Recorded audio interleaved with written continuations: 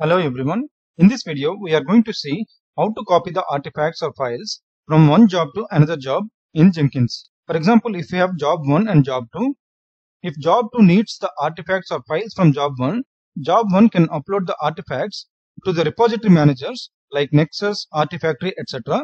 and job 2 can download from repository manager. In the second way, without using the repository manager, we can copy the files or artifacts from job 1 to job 2 using Jenkins plugin. In this video, we would use the second method where we'll use the Jenkins features or plugins to copy the artifacts. This can be done using freestyle jobs or Jenkins pipelines. So now we'll use the freestyle job. In the next video, we'll implement the same using Jenkins pipeline. Let us start. So this is our Jenkins instance. So let us create the first job. Let us name as test job 1. And this is a freestyle project. And click on OK. So for this demo, we will not use any source code management. And let us go to the build steps. As part of the build, we'll generate an example artifact. So for this, we already have one example project here. So this is a Maven project. We'll do the build of this project in the job 1. So the path is example 1 here. So let us copy this path. So let us add the steps in the build steps. So here we need to select execute shell. So let us go to the directory where we have the Maven project. Here we will run the Maven build process. Let us save the job configuration and test this job.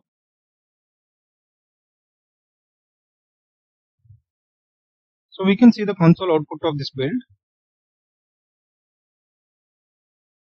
So here we can see that the build is successful and it has generated a jar file, mytestapp.jar file. So if you want to use this artifact in other jobs, then we need to archive this artifact. So for that, let us configure the job again. So for archiving the artifacts, we need to click on post build actions.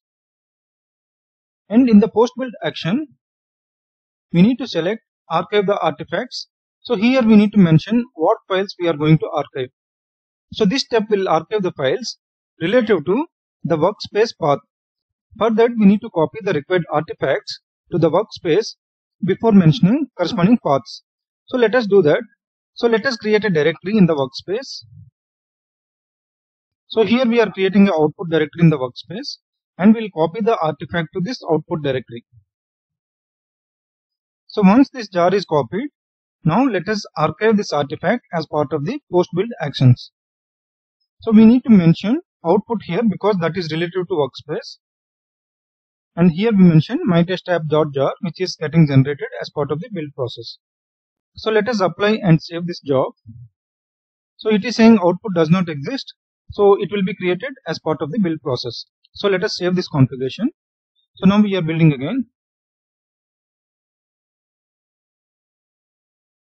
So now the build process is completed and also we can see here the output directory is created and the jar file is copied to the output directory. And also the archiving the artifacts also is successful.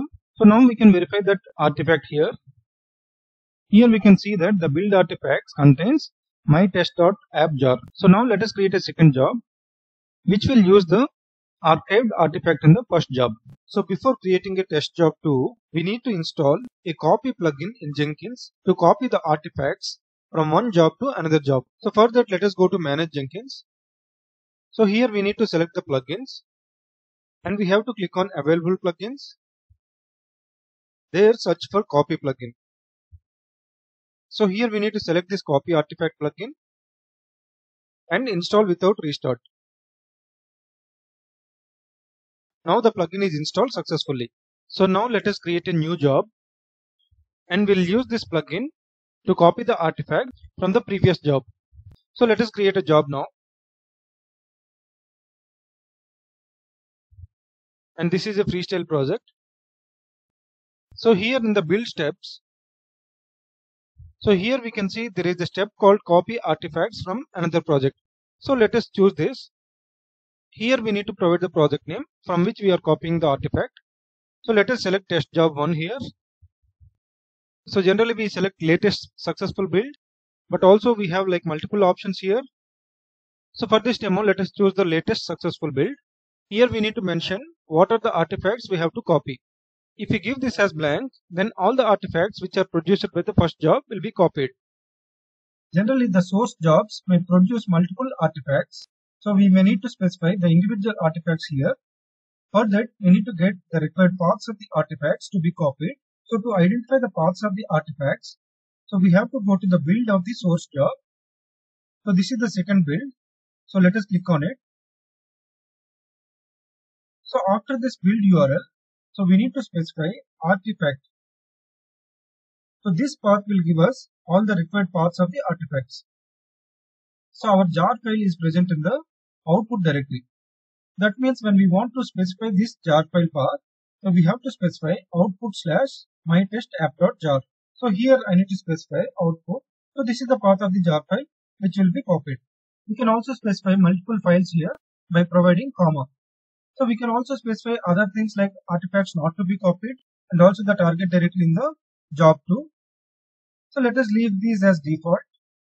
So now to verify whether the file is copied, let us create a new build step. So here I am selecting execute shell. So in this step, let us go to the workspace and let us see what are the files in the workspace. So since the file will be copied to the output directory, so we can go to the workspace output as well. And there also let us verify the files. So these steps are sufficient to verify. So let us apply this configuration and save it. So now let us execute the job. So here the job is successful. Let us verify the console output.